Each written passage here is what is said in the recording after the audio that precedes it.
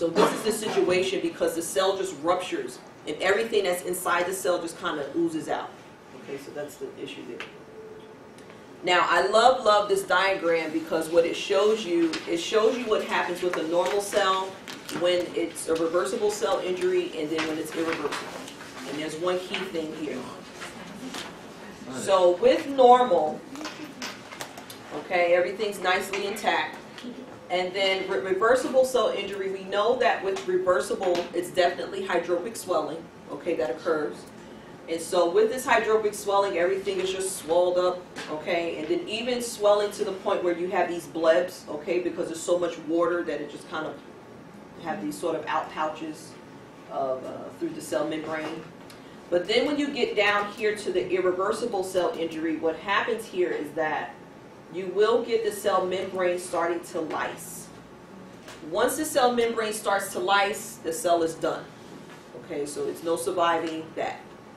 And the other thing that goes along with this too is that the rest of the organelles will also start to lyse and start to disintegrate. Now there are 4 different types of necrosis.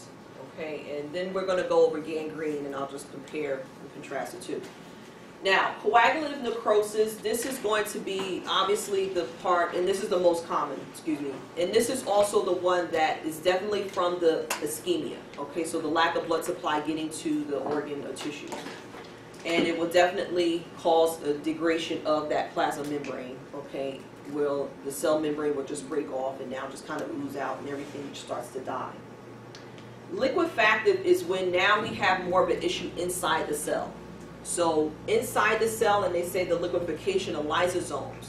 So lysosomes will start to liquefy, not only just lysosomes, but even some of the other organelles. And so now you get sort of this sort of fluid or liquid type appearance, okay? And when you look at it, and I'll show you some pictures, they're little graphic pictures, but I'll show you some pictures of what this looks like. It's in what we call wet gangrene, okay? It just looks very wet, the tissue. Fat necrosis is death of adipose tissue. So adipose tissue, keep in mind, sometimes depending on which area we talk about, it sits in the body. Sometimes it does move around and is used for certain processes. But if we have death of adipose tissue, what happens here is that the adipose tissue is not functioning, meaning that the adipose tissue would just sit there, okay, and now just accumulate and just cause issues. Or I would say it's not only just sit there, but the adipose tissue is dead and it will just, it's just made up of fat, so we just ooze out more fat, okay, so to speak. Then caseous necrosis. Caseous necrosis, just to let you know, is secondary to tuberculosis. Okay, this is a condition that is secondary to tuberculosis. And they call this caseous because what happens, there is definitely a damage to the cell gets destroyed, all the organelles are done, everything oozes out. But what happens, it has this extreme drying appearance to it. And it almost looks like, you know how crumbled blue cheese looks? It looks like that.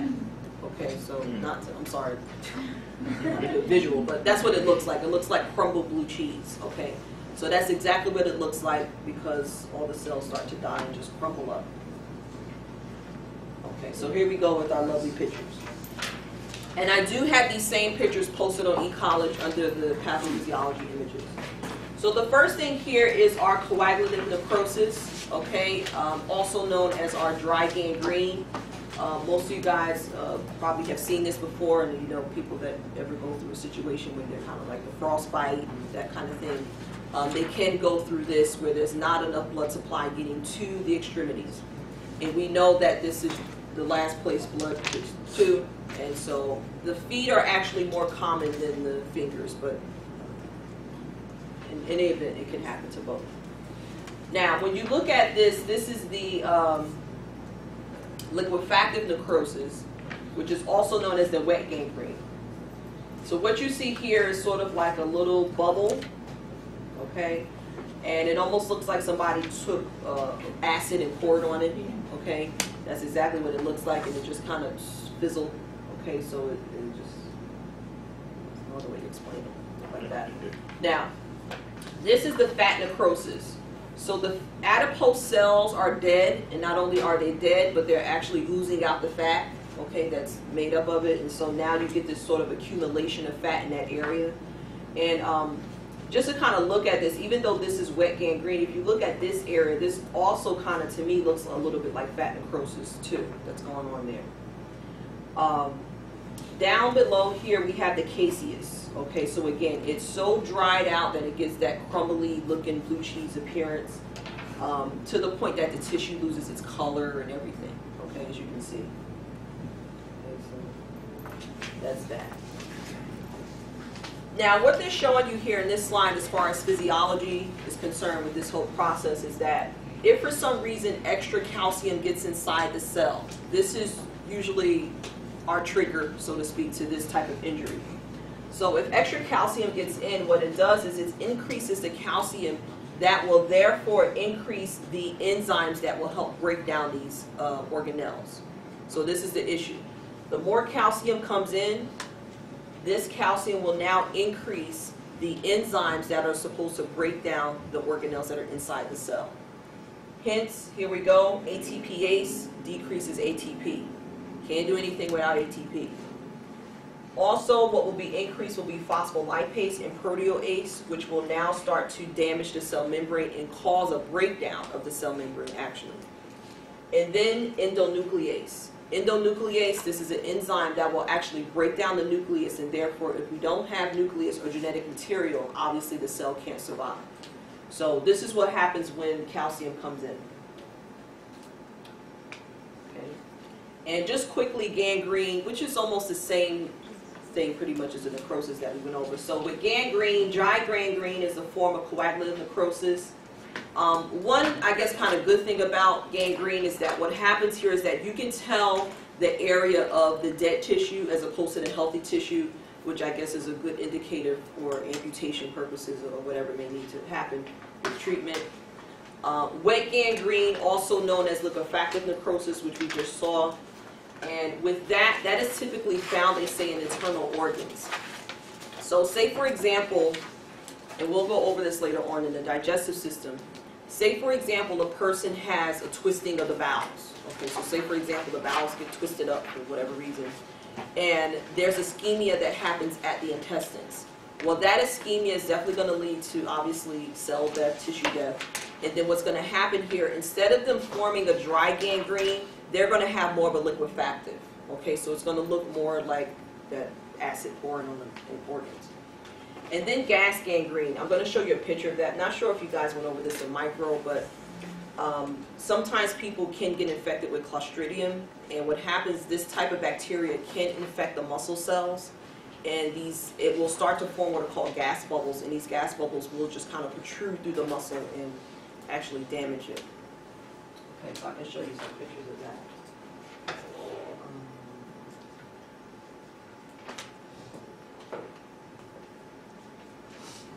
So, you have the fat necrosis here, caseous necrosis, liquefactive, coagulative and dry gangrene. I do have two pictures on there to show you. They pretty much look the same.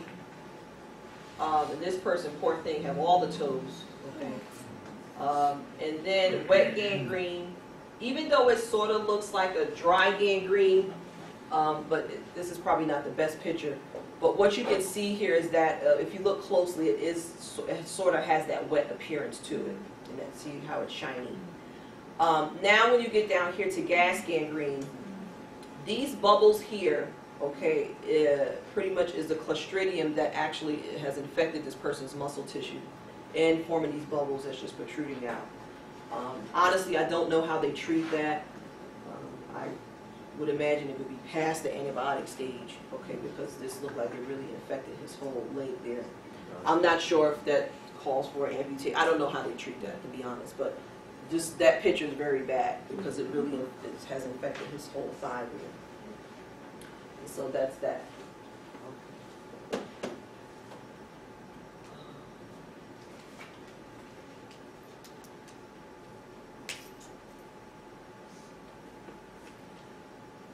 Now, this is actually where I'm stopping for chapter 4. So I stopped at slide 25.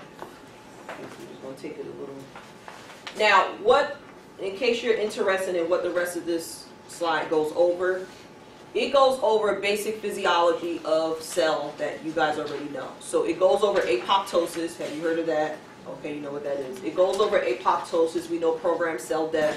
So it just goes over some basic physiology that you guys have had maybe last term or 2 terms ago. Okay, so just in case you're wondering what it is, that's what it's talking about. And that's that. Okay, so we'll just leave it at that.